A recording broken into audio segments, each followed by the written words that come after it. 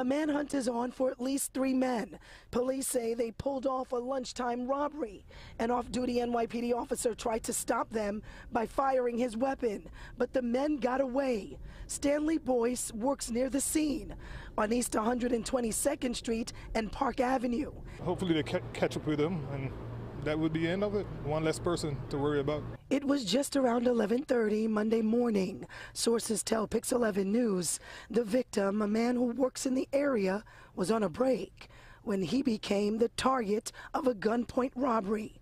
The robbers pulled up in a tan SUV. 2 men exited that car wearing black face masks and black hoods and proceeded to rob him at gunpoint. That's when the off-duty detective, who was on his way to work, noticed what was going on.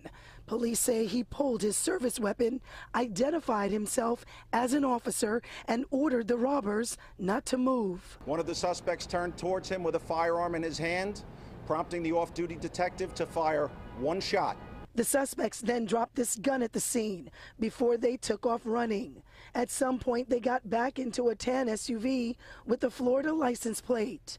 While it's still unclear if the detective actually shot any of the robbers, what happened here is a reminder of just how dangerous police work can be. This is a prime example of what New York City detectives do every day. They put their life in harm's way, both on and off duty.